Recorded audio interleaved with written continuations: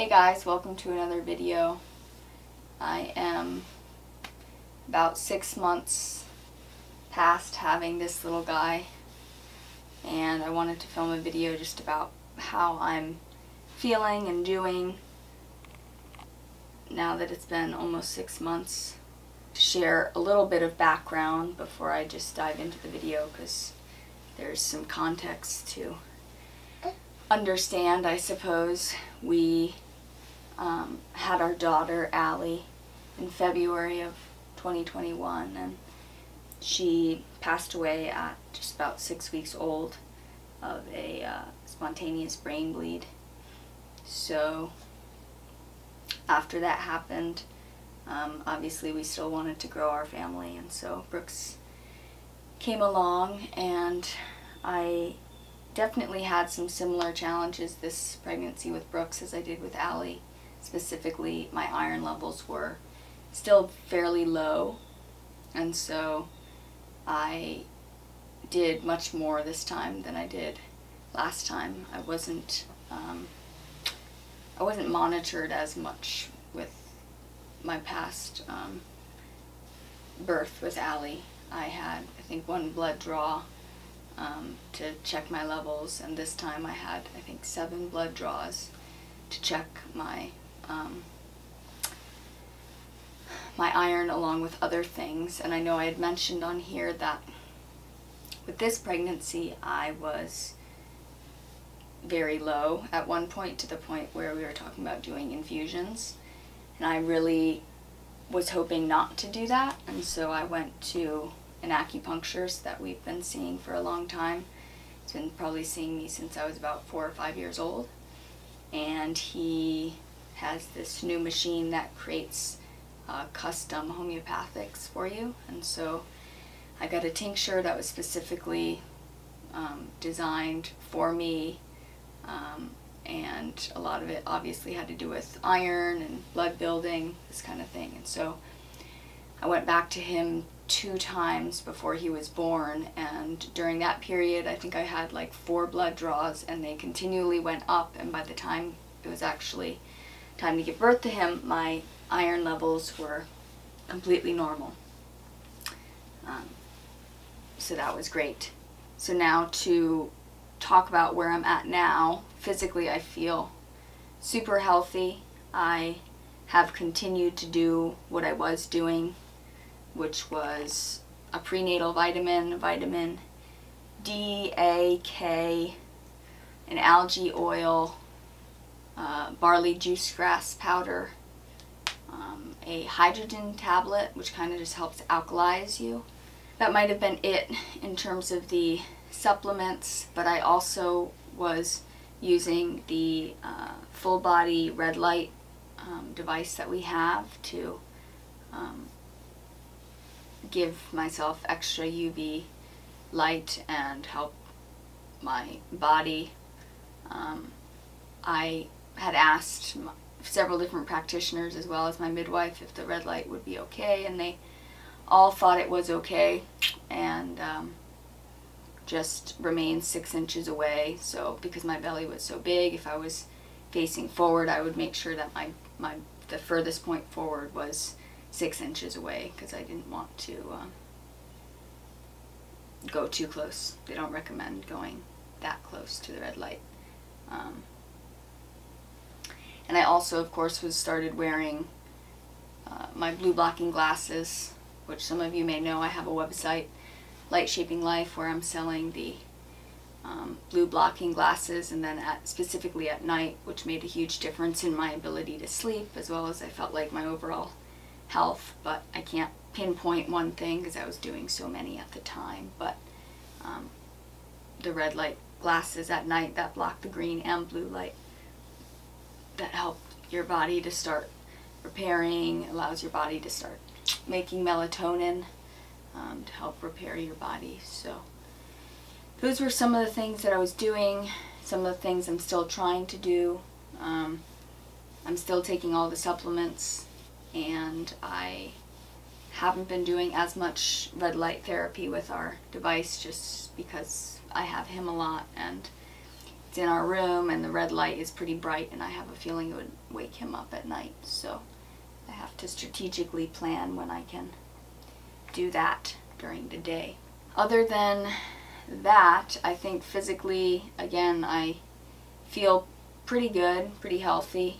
I have definitely gone back to my birth weight, if not lower, and I think it's specifically hard just because I can't seem to necessarily every day get a lot of calories, because breastfeeding, I know, eats up about 500 calories, and yeah, we just have a busy life, and it's not that I'm not trying to do that, but as long as I feel like I get my supplements in, my greens in, then I can feel at least good that I know he's getting the nutrients he needs.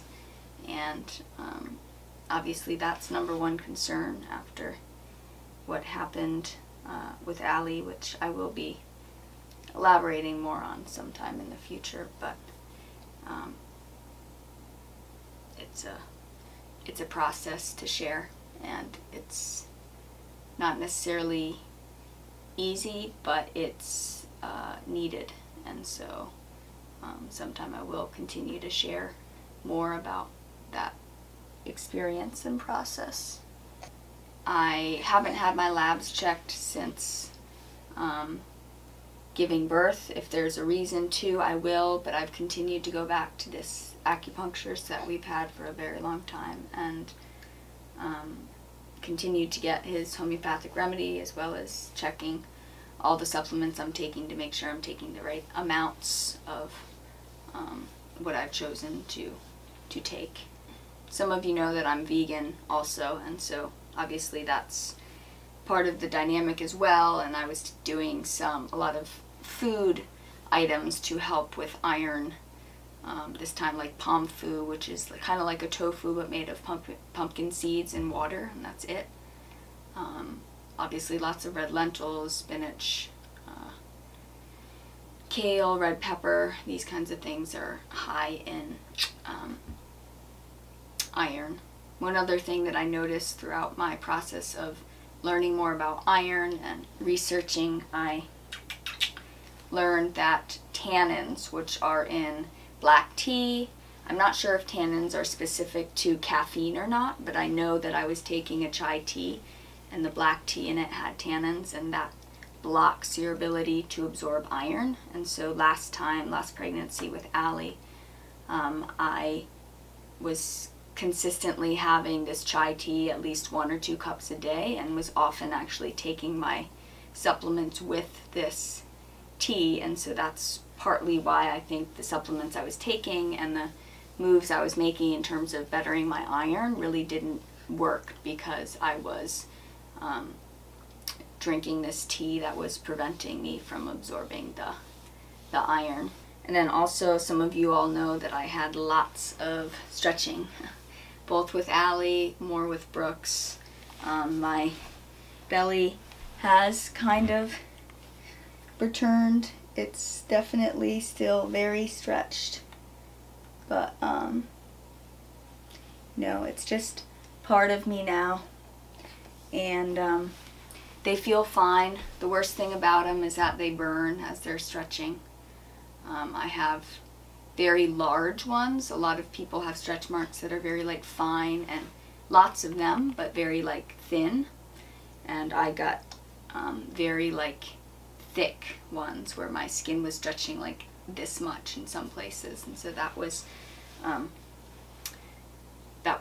painful. Obviously, I felt like itching my stomach all day, and I used lots of different creams and oils, and trust me, I would have thought that it was more lifestyle related, and that from day one I was putting oil on my tummy, and I had this specific stretch mark cream, but it doesn't work.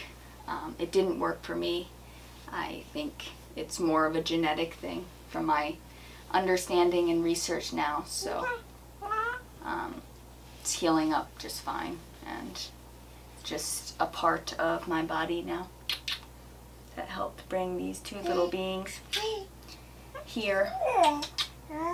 Looking forward, I am hoping to get back into doing some exercises. I used to play a lot of sports, and so that's kind of where I got my exercise from, but now I'm no longer doing that, so I'm hoping to do some various exercises and increase my red light, and just continue to take my supplements. And of course, I didn't really speak about mental health or anything in that realm, but obviously we've had a journey, our family's had a journey, and I'm just trying to stay positive and keep him as healthy as I can, so that I can stay as healthy as I can be. If you have any more questions about my postpartum journey or how it went, how it's going.